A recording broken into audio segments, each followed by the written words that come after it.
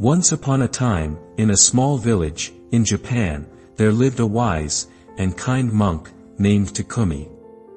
Takumi was known throughout the village for his wisdom, his kindness, and his skill in pottery.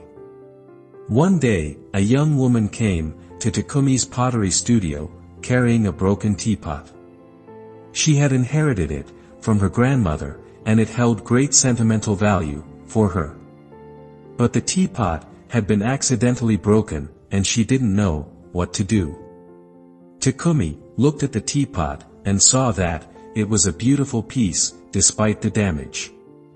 He listened to the young woman's story and understood the importance of the teapot to her.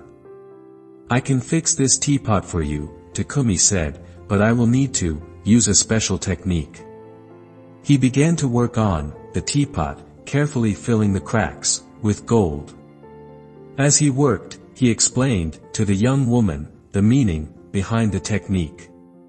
When the Japanese mend broken objects, they aggrandize the damage by filling the cracks with gold, Takumi said.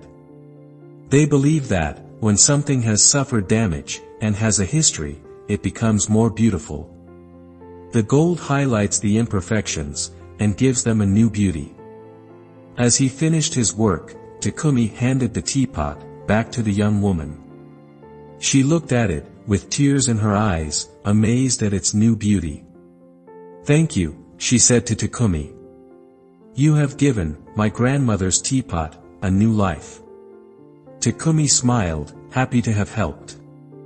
He knew that the teapot would now hold even greater sentimental value for the young woman, and that its imperfections would be seen as a testament to its history and the love it had held over the years.